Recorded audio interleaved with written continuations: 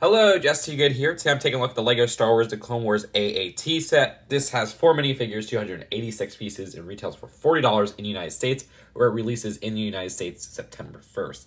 Let's take a look at those minifigures. The main reason a lot of people buy this set is because of the exclusive Ahsoka figure. It's very rare that we get Ahsoka figures in LEGO Star Wars nowadays. I mean, the last one we got was for a Rebel set back in, 2016? That design was different from the Clone Wars version. So this is our first Clone Wars version in a very long time. And one part that stands out to me is it's our first Clone Wars version without those ridiculous looking eyes. When the Clone Wars sets were first introduced back in 2008, all the figures had these really cartoony, weird looking eyes, and Ahsoka never got that fixed until the Rebels version, which was inaccurate to the Clone Wars design. So I like what's going on here. This does use the Rebels piece though, which a lot of people are saying is inaccurate because just the ends there are a little bit longer than they should be. This design is a rubber piece, so that's why it's a little bit hard to remove from the head. But there you go. The head piece is removed. Either way, at the back, she does have an alternate face where she looks quite angry, and with that head part attached, that looks pretty cool as well. And the set does come with 2 lightsabers for Ahsoka. This next figure they call the Ahsoka's Trooper figure. This design has the 501st torso and legs, but that helmet has a really nice new printing with the orange at the front. Really love that design. Face print underneath is that updated face. Really like how they updated that to make that a little bit more accurate, and it's nice to add another flush minifigure to the collection.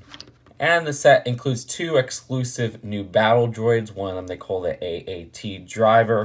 This design has an olive green body and also some printing on the head. And you have that set at the back. You know how these battle droids work, where you can move the arms independently, as well as move the body and the head. So for the build for the 2020 AAT, this design has a smaller size than some of those earlier versions looks like, but keep in mind I'm not like a Clone Wars expert, so I might be incorrect with some of the accuracies here and there. This design, I actually really like how they capture some of the curves at the side and at the front.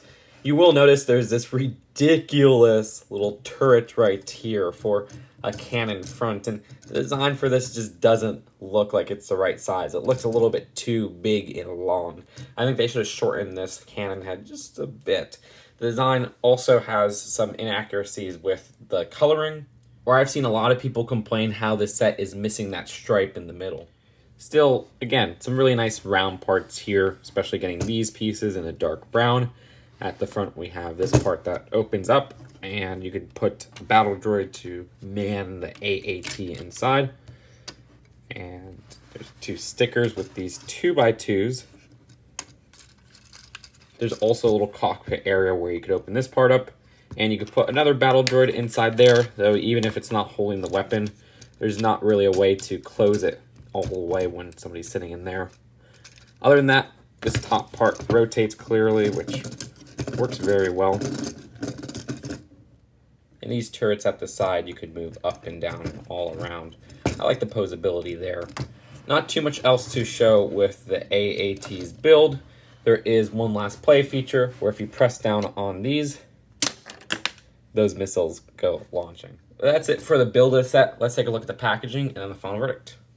The box is that $30 long box design. I wish it was actually $30. You can see some shots at the back. As for the instructions, the end has an advertisement of some of those sweet summer sets and the Skywalker Saga.